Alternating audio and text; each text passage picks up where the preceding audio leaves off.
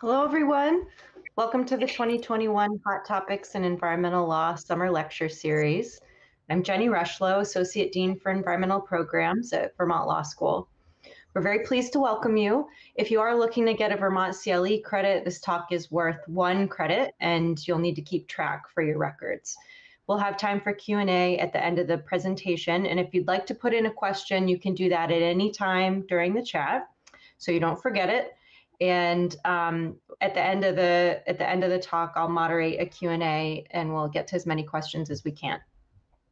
Today, we're very pleased to welcome Claire Brown.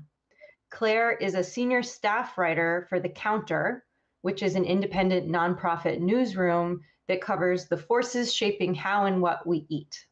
Her work has also appeared in The Guardian, The Atlantic, and The Intercept.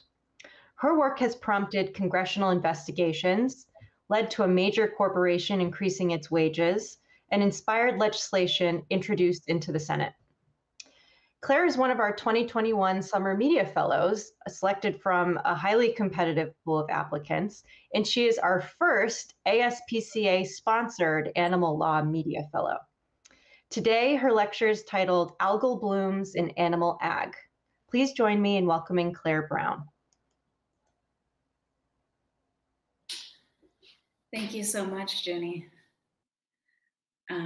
As Jenny said, my name is Claire. I am a senior staff writer for The Counter. We used to be called the New Food Economy until January 2020. We changed our name last year, right before the world shut down. We cover all aspects of the food system, from immigration to labor to climate change, and the industries that touch all three. I'll be talking about one of those industries, the meat industry, in detail today. I'm going to start sharing my screen. The best way to follow The Counter and get updates on all of our reporting is to subscribe to our newsletter. That's available at thecounter.org. It's called Thinly Sliced. It's free, and it comes out on Tuesday and Thursday afternoons. Okay, here we go.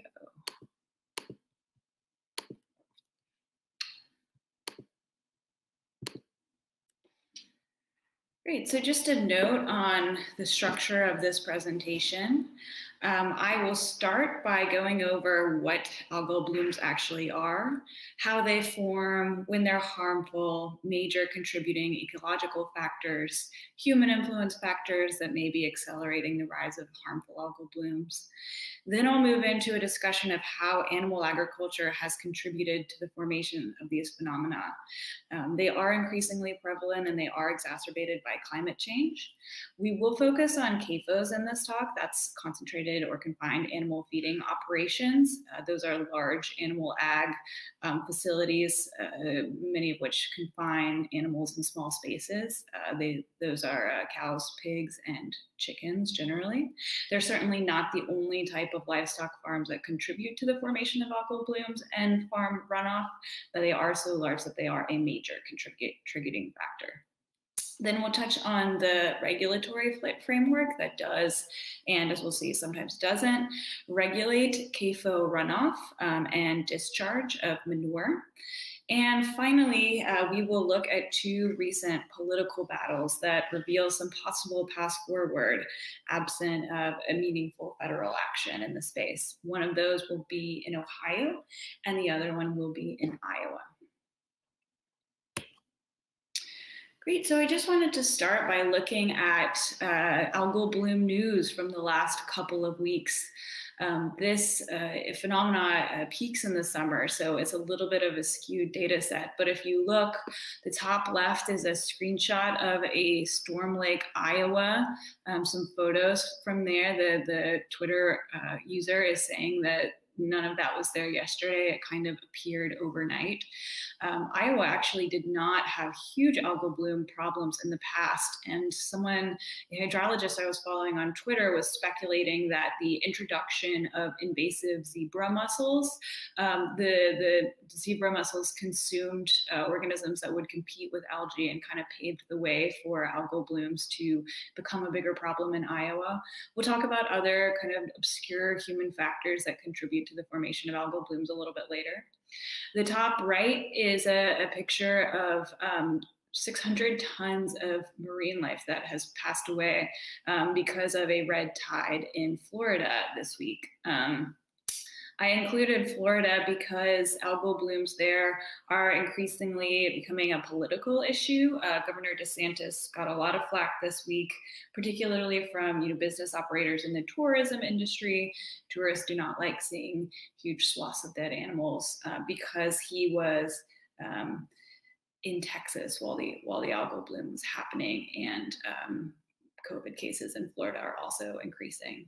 And then the last one is right here in Vermont. It says 1 week ago on the screenshot, but I took this a few days ago, so it's probably 10 or 12 days old at this point. This closed beaches in Burlington just last week. And the text says a little bit about why it was harmful. But it just goes to show this is happening all over the place in all corners of the country, and it's all happening right this minute. And so what is an algal bloom? This is an aerial photo of one. The Oxford English Dictionary definition is rapid growth of microscopic algae or cyanobacteria in water, often resulting in a colored scum on the surface. So not all algal blooms are harmful, and not all algal blooms are caused by human activity, but we are going to talk about the ways these two phenomena are connected. The EPA definition of a harmful algal bloom is even simpler than the Oxford Dictionary definition. It's just 5 words long: overgrowth of algae in water. So you can have algal blooms without agriculture, and you can have agricultural runoff without algal blooms, but the two are connected. Algal blooms are generally seasonal. They're mainly cyanobacteria, blue-green algae, and red tides are composed of dinoflagellates. So it's very difficult to get an accurate sense of just how much the prevalence of algal blooms has increased over the last decade or so. The Environmental Working Group tracks news reports of algal blooms as a proxy for actual algal blooms. NOAA does some interesting work forecasting some of the bigger blooms. We'll talk about that in a minute. That's the National Oceanic and Atmospheric Administration. But they do not capture, some of the smaller ones that hit smaller freshwater bodies.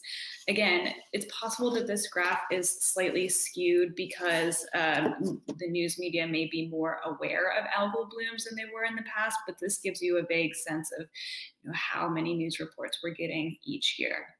It's a useful data point in that way. You can see this is current as of 2019. So how do algal blooms impact humans and wildlife?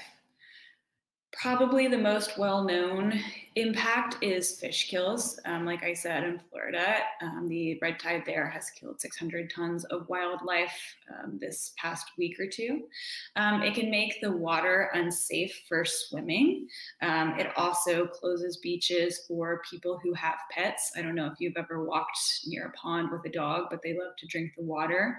Algae in the water can be unsafe for pets, and that's why a lot of local ordinances have mandated testing of water. They just do not want people to swim or people's pets to swim when there is a harmful level of algae in the water. The dead zone in the Gulf of Mexico is basically a giant algal bloom. It vacillates in size. I looked it up for this year. It's about 5,400 square miles. That's roughly the size of Connecticut. That is the result of nutrients washing from farms, lawns, treatment plants, etc., from the Mississippi River all the way into the Gulf. That triggers the growth of algae, which creates a low oxygen zone, and marine wildlife cannot survive. Lots of fish can just swim out of it, but others cannot. And so this has been an issue for a long time. It happens every summer, and it's been fluctuating in size. According to NOAA, agriculture is the biggest contributing factor to the continued dead zone in the Gulf of Mexico. And lastly, when there is algae in the water, or harmful levels of algae in the water, water treatment plants have to spend more money to clean that up. We will talk about an emergency situation or two, but it can mean that treatment just gets more expensive over time if algal blooms consistently impact drinking water sources. These phenomena also have ripple effects, no pun intended. A few years ago, I want to say it was 2016, the Dungeness crab fishery in California had to be closed because there was a risk that the crabs had consumed algae that could then make humans who ate them very sick. There's been a die-off of bottlenose dolphins in Florida who ate menhaden that had consumed algae, and the algae did not hurt the fish, but it kind of bioaccumulated, and I think it was 107 dolphins that died one year. So these phenomena can impact, much further upstream than just the specific pond or specific, part of the ocean that they are in. Great. So as I said, there are a million different factors that contribute to the formation of algal blooms: sunlight, water temperature, turbidity of the water, as well as other hidden factors like other plants in the water. But there are certain human influence factors that can exacerbate algal blooms. The biggest one, which I'll spend most of my time on today, is agricultural runoff. The two nutrients of major concern are phosphorus and nitrogen. Those can run into the water and quote unquote feed the algae, which can then bloom very quickly, grow very quickly. Sewage effluent is also an issue. Runoff from factories as well. These were all bigger issues when the Clean Water Act was first implemented, but they are continuing factors. And lastly, climate change, warmer waters, hotter summers, it all creates more favorable conditions for these phenomena to occur.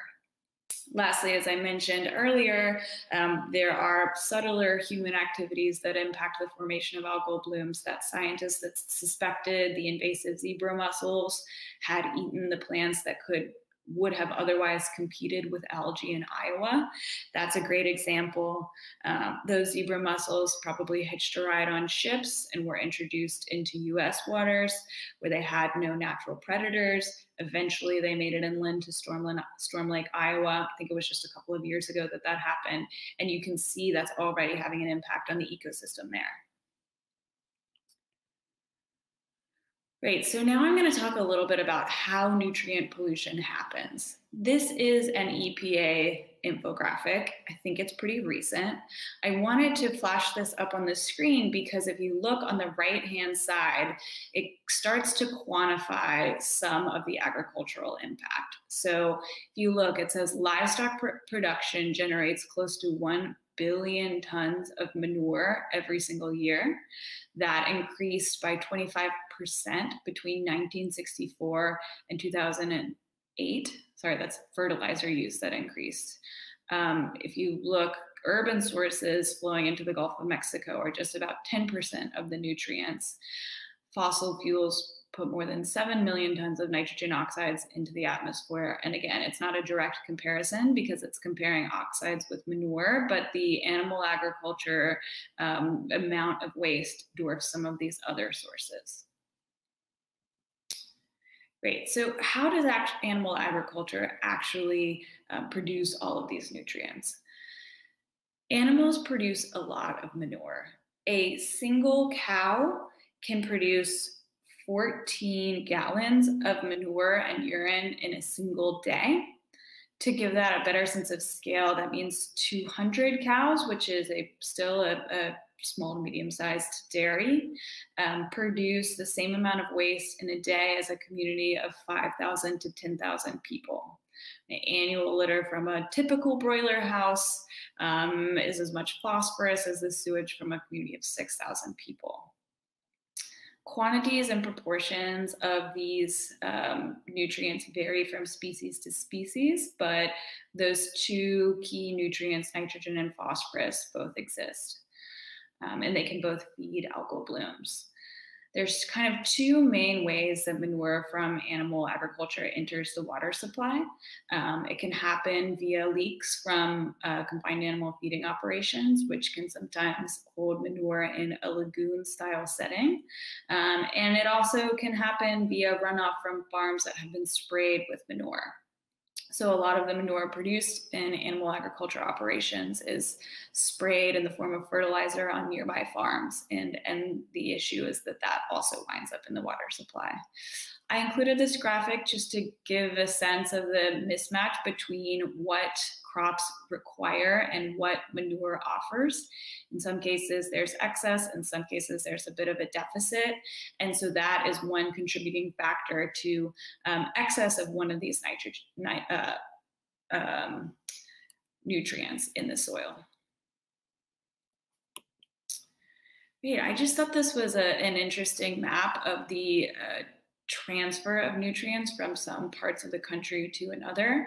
You can see corn is produced kind of in the Midwest here, and the animals that eat the corn are more spread out.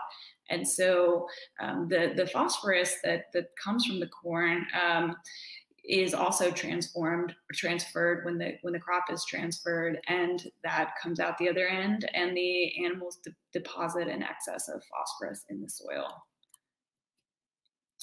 Great, so this is a visualization, again, from that environmental working group study that I cited earlier. You can see the black dots are CAFOs, and the orange fields, which you can see kind of filling in as the simulation runs, that's where the manure is sprayed. And so you can see some of these counties are almost entirely covered in sprayed manure. When those fields are overloaded, that's what contributes to the runoff into the water. So when the manure is sprayed when the field is frozen, or when a rainstorm comes right after the manure is sprayed, that can contribute to runoff. The excess nutrients can also leach through the soil into the groundwater.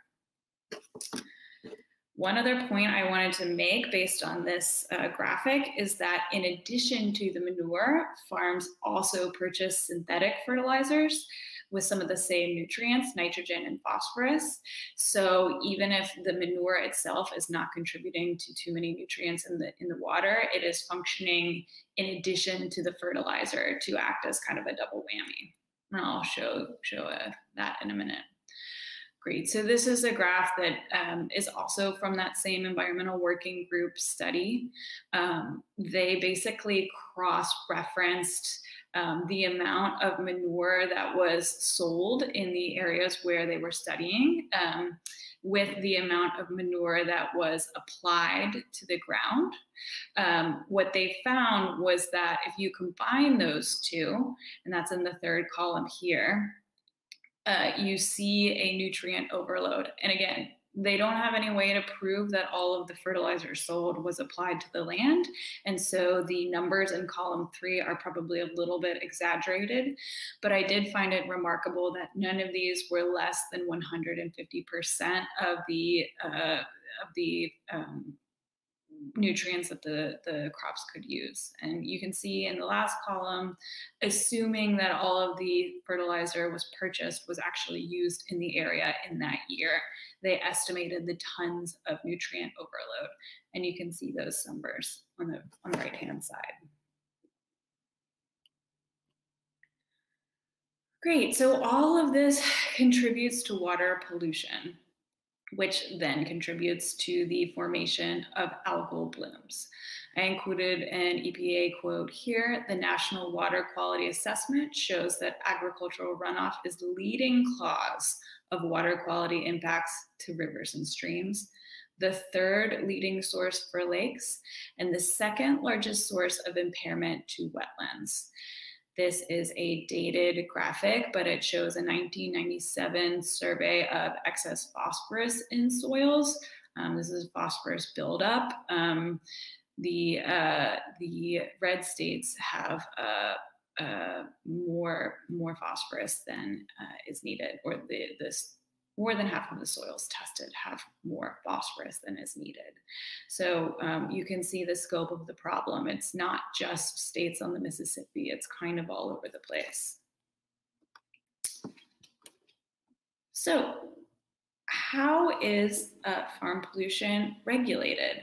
And I'm only going to talk about water in this presentation. There's a lot to look at in terms of farming and air pollution as well. It's a little bit outside the scope of this presentation, but I encourage you to look into it on your own.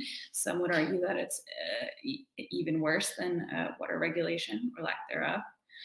Okay, so the 1972 Clean Water Act, administered by the EPA, was created during a time of emergency in terms of the health of the water systems in the United States.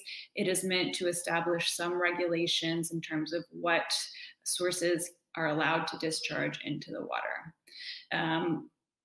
Importantly, the Clean Water Act separates regulated entities into point sources and non-point sources. So this is Environmental Studies 101. A point source is something with a pipe or something with a very concrete source. An example would be a single factory or a single pipe coming out of a factory. A non-point source is how most farmland is classified. It's not a single identifiable source of solution. This will become important later when we look at Iowa's attempts to classify CAFOs classify drainage districts around farmland as point sources, and there will be an interesting rationale there. So this creates already a little bit of interesting tension. CAFOs are explicitly defined as point sources. Farms are not. So you can have a situation, and I was reading this in an NRDC report from 2019, you can have a situation where the CAFO itself is regulated, but if the manure is transferred to a farm that's a separate business entity or that's, you know, a few miles down the road and that manure is sprayed and then runs off, it is not regulated. And so it's kind of an interesting distinction that has been made here. So how do those regulations actually work? I flashed up this GAO report from 2008 that shows some of the challenges EPA has faced when trying to go through the rulemaking process to regulate water pollutants discharged by CAFOs.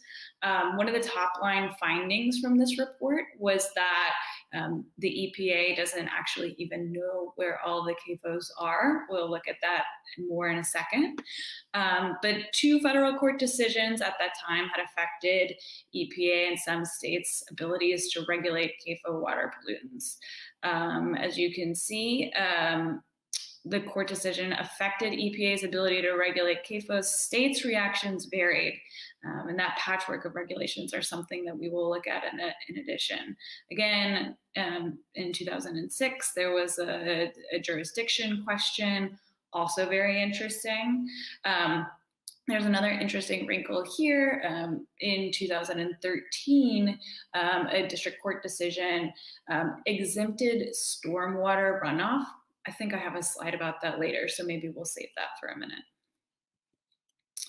Okay, so because of this framework, permitting and discharge enforcement are generally left to states.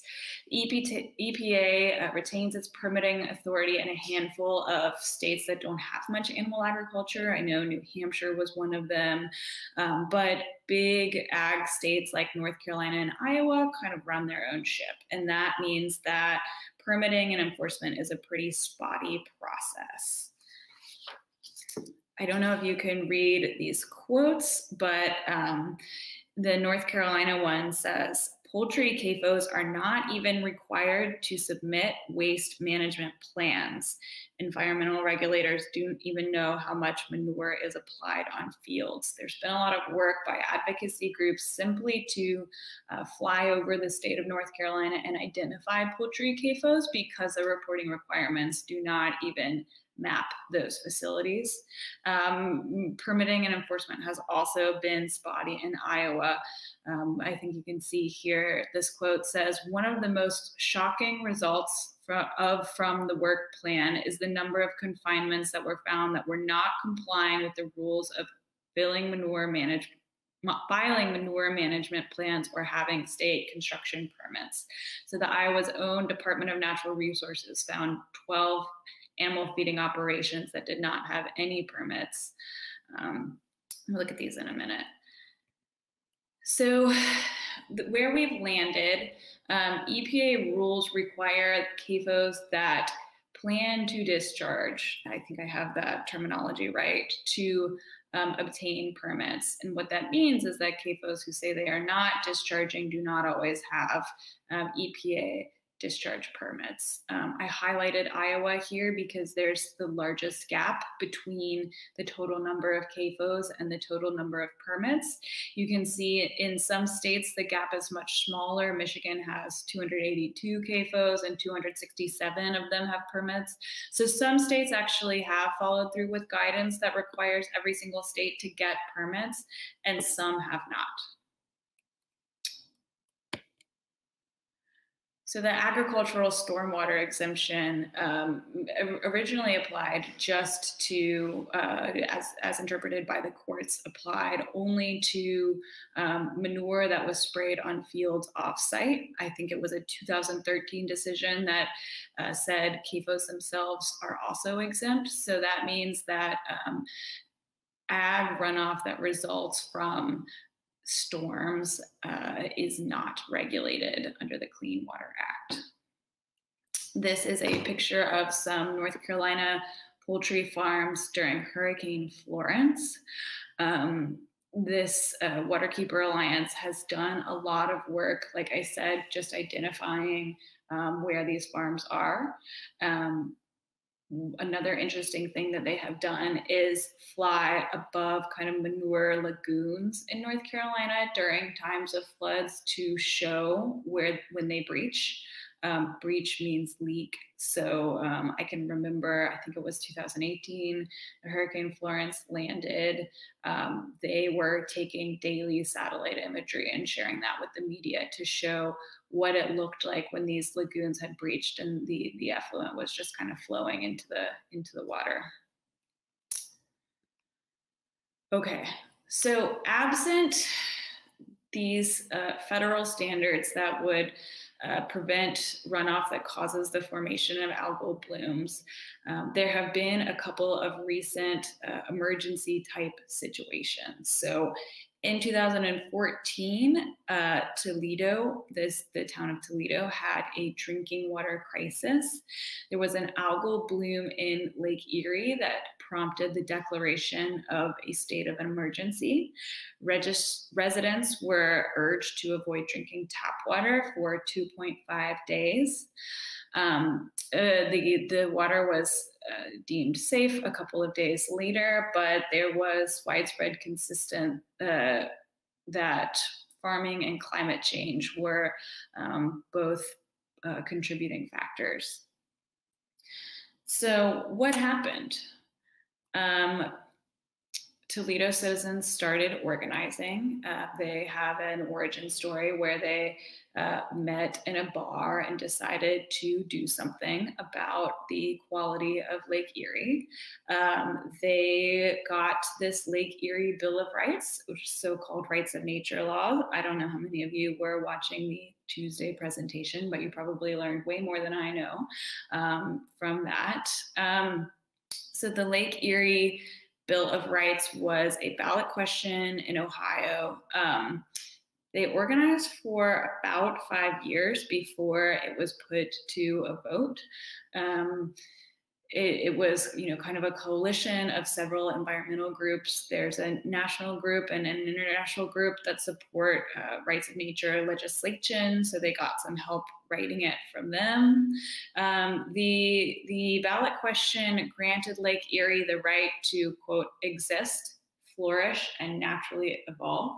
It's kind of an interesting legal framework that some environmental advocates hope will be meaningful in the future when it comes to advocating on behalf of impaired waterways and other natural features. And the bill, more concretely, would have allowed people and environmental groups to file suit against polluters on behalf of the lake. So that basically meant that the citizens of Lake Erie or an environmental group representing Lake Erie could have sued upstream farmers for polluting the lake. And so obviously it was challenged in court the very next day by a farmer.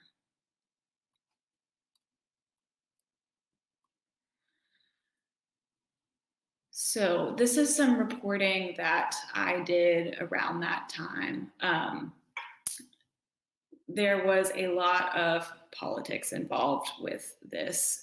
What I learned based on a FOIA dump from one of the interest groups involved with this, basically what happened is that the Senate or the state legislature passed a budget bill that included preemption language. I will read that sentence here. The specific language was, nature or any ecosystem does not have standing to participate in or bring action in any court of common pleas. No person on behalf of or representing nature and an ecosystem shall bring an action in any court of common pleas. So this is preemption language that just kind of appeared in the budget bill. My reporting was to figure out how it got there. What was revealed through the FOIA request from this interest group was that the Ohio Chamber of Commerce enlisted a key Republican lawmaker. Kind of at the 11th hour, the bill was already written. It was a budget amendment. The Chamber of Commerce, which represents business interests in Ohio, got in touch with him, I want to say the day before the vote or even the night before the vote. It was after the period to add amendments had actually closed. The lawmaker agreed to meet with him immediately, and that preemption language made it into the bill. So this, I think, surprised a lot of advocates in Ohio. You know, I think they knew that there would be a significant court challenge, but I don't think they realized preemption legislation would be passed so quickly. This happened in July after the ballot question passed in February. And then in February 2020, the results of that lawsuit I mentioned came down, and the federal judge ruled the legislation invalid. He called it unconstitutionally vague and exceeds the power of municipal government in Ohio.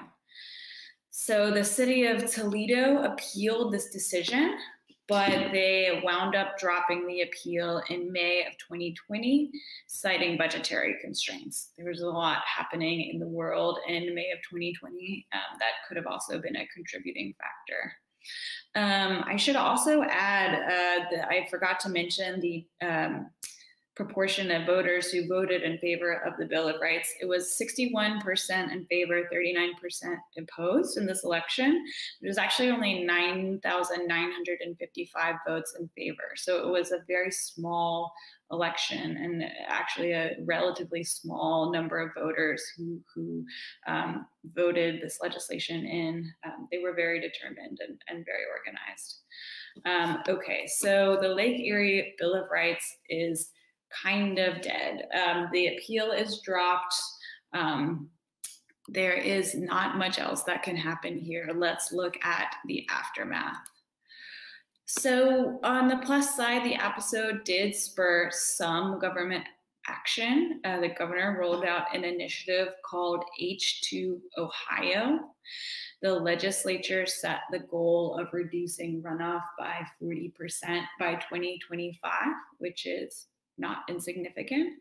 And they also appropriated $172 million for the first 2 years.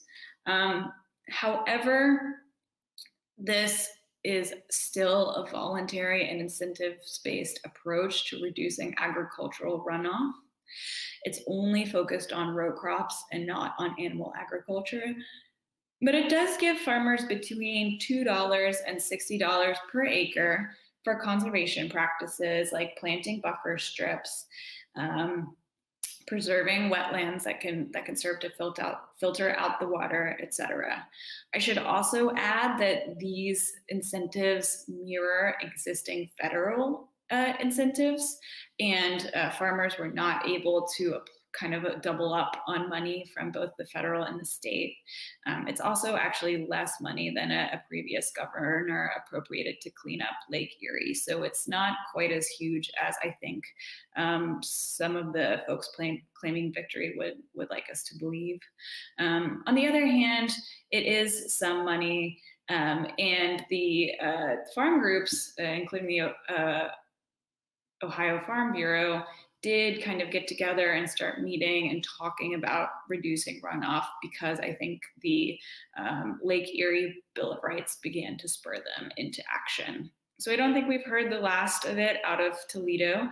I wanted to end up on this part on a quote from an advocate there.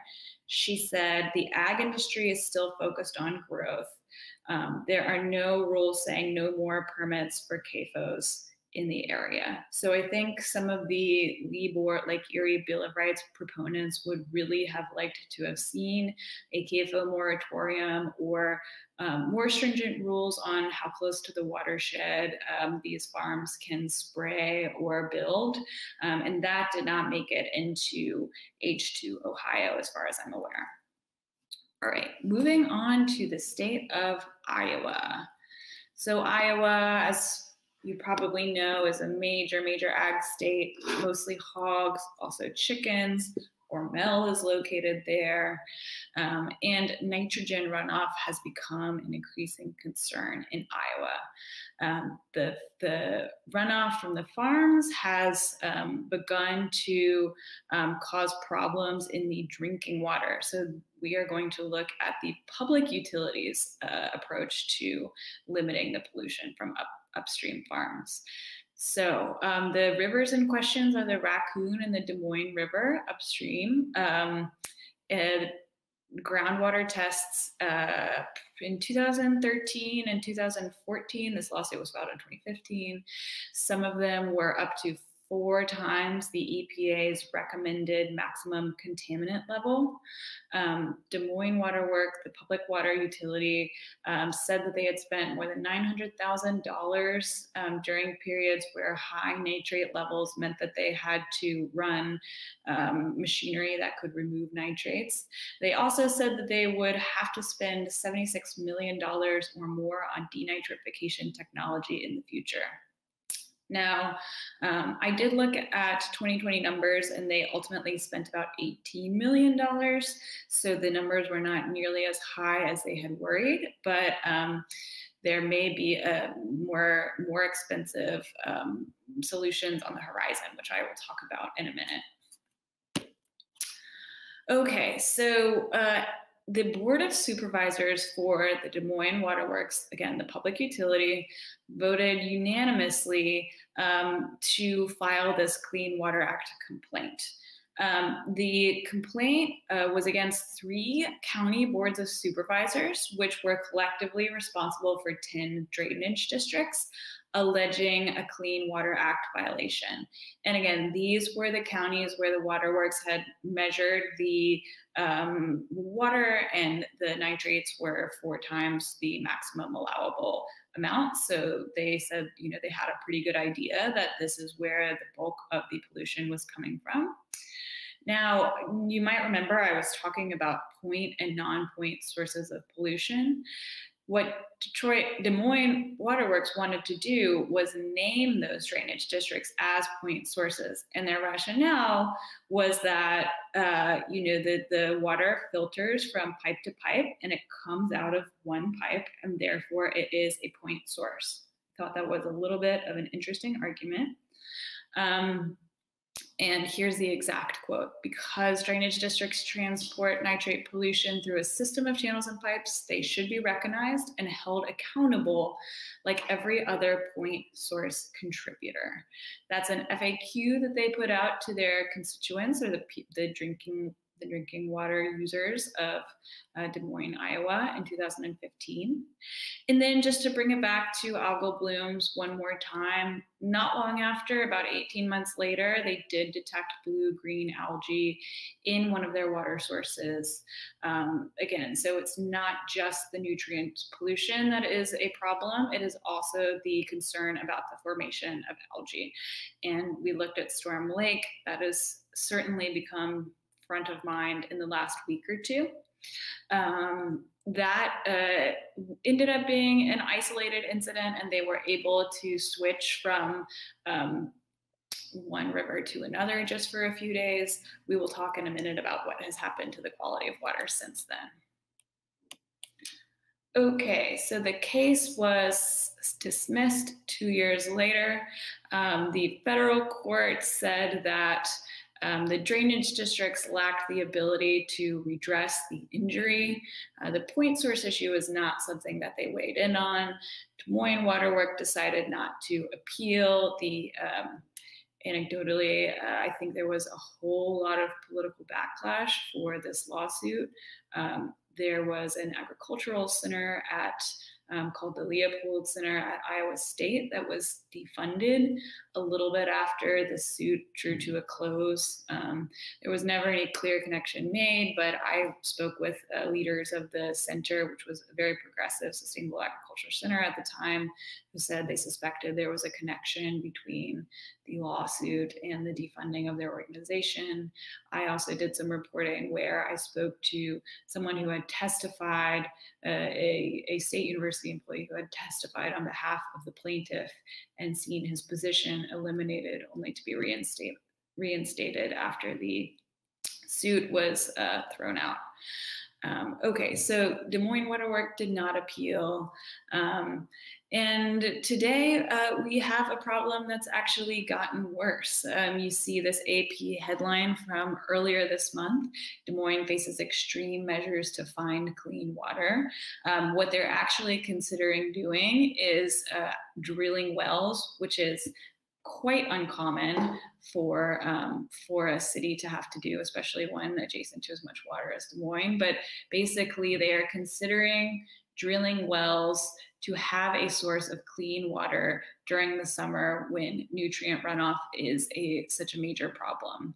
Again, it's kind of an astounding consideration. I'm not sure how much it would cost or whether they will actually do it, but that was a data point I found interesting. Then one more interesting data point, an environmental group also earlier this month was saying that Iowa's current waterway cleanup plan could take 22,000 years to put into action. I had a look at that report, a progress report between 1992 and 1996 and 2006 to 2010, and it showed very, very little progress made to reduce nutrient pollution in the waterways. The legislature in Iowa continues to favor a voluntary approach to runoff regulation. Great, so a couple of summary thoughts. Water pollution from CAFOs, both through leaks, which we didn't talk about much, and through farm runoff, which we know is not regulated under the Clean Water Act, continue to contribute to the formation of harmful algal blooms, as well as other negative environmental and human health impacts. So far, these two efforts to find alternate ways of forcing the federal government or finding other ways to regulate ag runoff have not been successful. And lastly, I wanted to end on a few farming practices that do seem to work.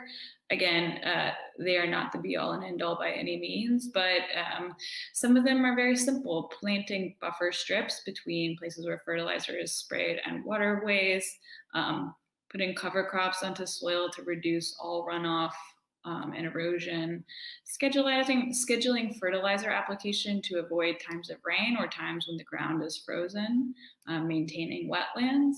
And many of these practices are already incentivized under existing federal programs. But again, just like some of the state programs, those are currently all voluntary and all incentives-based.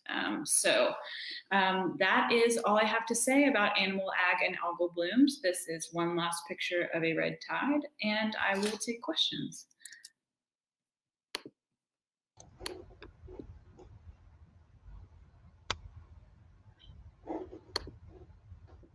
Thank you so much, Claire. That was a really striking and beautiful but disturbing photograph at the end there. So for our listeners, we have a few minutes to ask questions from the audience. And if you post your question, I will pose it to Claire. And if you want to do that, if you're watching on our website live stream, just click on the icon at the bottom of the video to bring up the chat box where you can log in and add your question. Or if you're watching on Facebook live stream, just add your question in the comment box below. Okay, we have a couple questions to start. What are resources for regular citizens to find out if an algae bloom is toxic? So I think local authorities test quite frequently. I was at Lake Champlain earlier this week, and there were signs posted everywhere about the frequency with which they test the water. I think there do exist some testing kits that you can use as well. I know a lot of the activism in Toledo was around individualized citizen testing when they were trying to maintain some energy around the issue after that 2014 algal bloom. So there are testing kits. A lot of people have also seemed to succeed in convincing their city or convincing volunteer organizations to test on a schedule in the summer. I think those tests are pretty reliable. Okay, great, thank you. Next question. In the examples you gave, including Toledo and Des Moines, actions seem to focus on remediating the algae bloom pollution. Have you come across any examples of towns or cities taking a preventative measure against this pollution? Yeah, I think because of the it's specific to kind of the geography of the place, right? When you are regulating an upstream farm, I think that's when you have to take the kind of action that I outlined here. But I do know, Lake Erie was very, very in really tough place, I want to say 30 or 40 years ago, just because of runoff from the city of Toledo. And so they spent a lot of money to treat their water and to make sure that the runoff from the sewers was filtered a little bit better. And that did a lot. I'm not sure if that answers your question. Great, thank you. In the example you gave about Ohio, why was it that the legislation applied only to row crops and not to animals, do you think? Yeah, so I should be clear, that was an initiative. It's not binding legislation. I think it's because it's incentives-based and they were seeing row crops as the main source of runoff. Again, leaks, I think, are less of a concern in Ohio. So I think the idea was if they pay the farmers who are spreading the manure to prevent the runoff, then, that will have a greater impact than CAFOs, who I think, in many cases, are not directly discharging into the water, except in a case of emergency.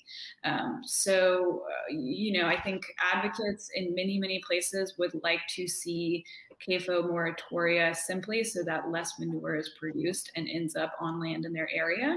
But so far, I think efforts to incentivize change has focused on row crop farmers because that's where a lot of the runoff comes from. Okay. One of the challenges with regulating water pollution from agriculture is that it's not so clearly a point source as compared to effluent from a pipe coming out of a water treatment plant or something like that. And so it can be difficult to address those pollution issues and tie them to a specific farm or portion of a farm. Have you, in your research, come across examples of collaborative efforts, regional efforts, county efforts to address algae pollution from animal ag, as opposed to one municipality at a time? Mm-hmm.